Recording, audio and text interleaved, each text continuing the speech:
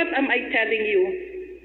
That despite our country's limited resources, Filipinos can indeed compete globally, given the proper training, support, and exposure. My winning at the international scene may not necessarily reflect the quality of education in our country. But with our concerted efforts, my dear fellow men, we can move this country forward and show the world that we can be a globally competitive race. When I went back home here in Iloilo after that competition, Western Visayas gave me a very warm welcome. We had a program, and in that program, teachers and students expressed how proud they were of me. When it was my turn to speak, I told them, I am very proud of you too, because it is you who has placed me where I am now. Our experiences together in this school has brought attention to the world that, hey, there's a world-class school out there in Iloilo, a school with world-class teachers and students. I told the teachers that being world-class doesn't mean going out international and showing our best out there. Being world-class is passion and commitment to our profession. Being world-class is giving our best. And for us, teachers, being world-class starts right inside the classroom. Dear graduates, being world-class starts from within you. At times, you may ask yourselves, will my efforts make a difference? The illnesses confronting our nation are so deadly. Corruption, violence, drugs, environmental collapse, poor education system, economic decline, massive poverty, and diseases, among others.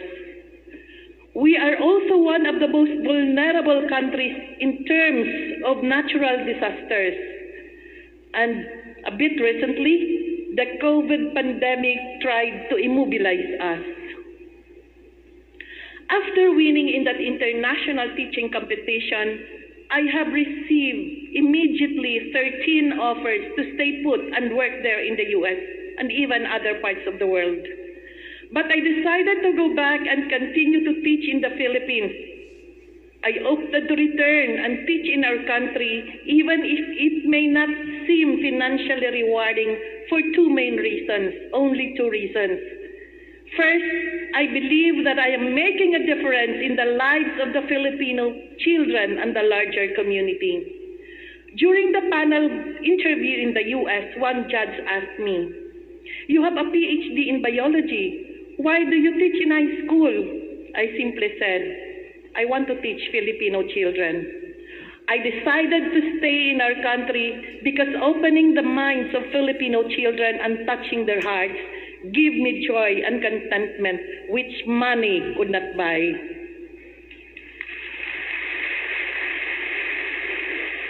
Ginpamangkot pagada ako sang isa ka judge, pila ang sweldo ko, sang 2002 nga to, titama gid ka nubo eh. So when I told them na I'm earning less than $300 per month, baw nagtulo-tulo luha sang iban. Pagkatapos ang competition, may naghatag sa akon sang laptop. So immediately I had a laptop, no? Okay. Second, I opted to stay in the Philippines because I believe there is hope for this country.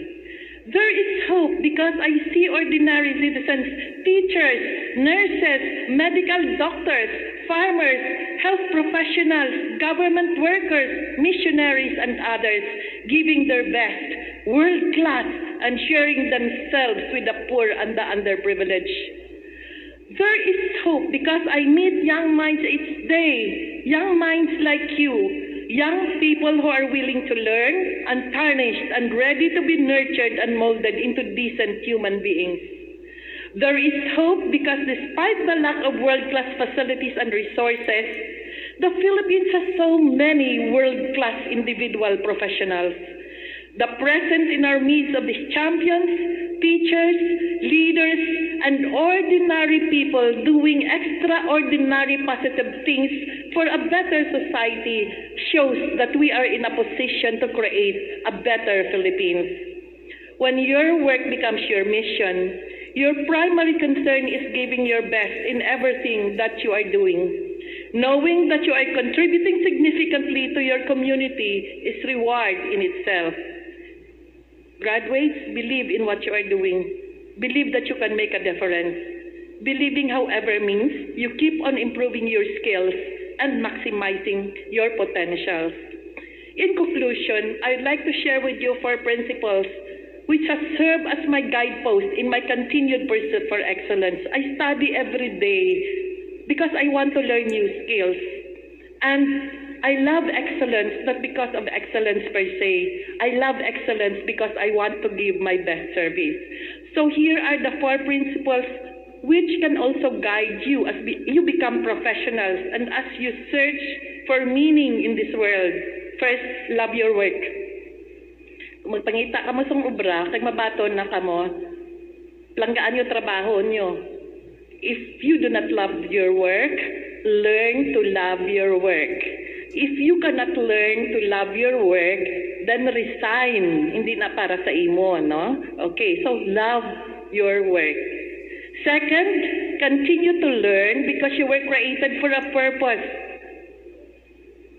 You cannot give what you do not have. There are many ways to learn through formal schooling, most especially through reading, through listening, in seminars. Damo nga paagi, no, nga mag-learn ka para may mahatag ka pa. Third, believe that you can make a difference. Medyo vague ang making a difference, but making a difference is not rocket science. Ang simple definition lang sa making a difference is that kung ano ang ginaobra mo, give mo gid ang best mo, no? Bisan ano ka simple. Kay kung ginahimo mo ina, ang mga tao bala sa palibot mo, masaya, happy.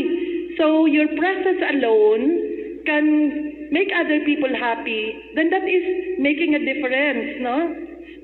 It's not solving the problem of the entire world or of the Philippines, but it is giving your best in everything that you do every day. Hambal ni Mother Teresa of Calcutta, not all of us can do great things, but all of us can do small things with great love. Nakabudlay intindihon ang making a difference, but let me tell you a very short story. Isa kadlaw, may bata nga nagalakat sa higad sang dagat, low tide, tama kay init, kasing init. Gapamulot siya sa mga starfish, mga brittle stars, ginabalik siya sa tubig. Nasumalang niya ang isa ka tigulang. Siling nagtigulang, ano obra mo man? Siling niya ginapamulot ko ning mga starfishes, ginabalik ko sa tubig, tama kainit. Karon kung hindi ko na pagibalik, mapatay sila.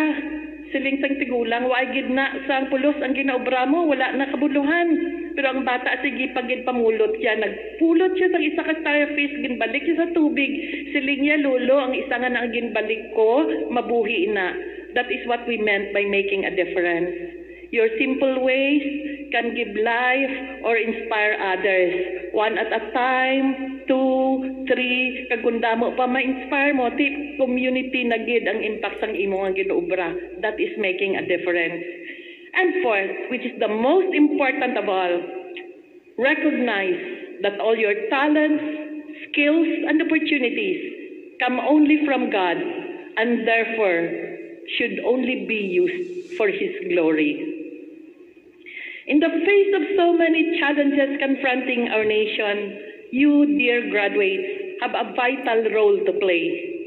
The choices you will take will make a difference to society. Your commitment to serve to the best of your abilities will be a source of hope and strength for our countrymen. Don't let poverty, expectations, or situations such as the recent pandemic paralyze you. Instead, let this be an opportunity for you to be more creative, resourceful, and to use your ingenuity to the fullest. Continue to thrive, to lead, and to serve. Carry on the power within you. Go and help build this nation. You can do it, even if you must do it one step at a time, one Filipino at a time. Congratulations at mabuhay kayong lahat.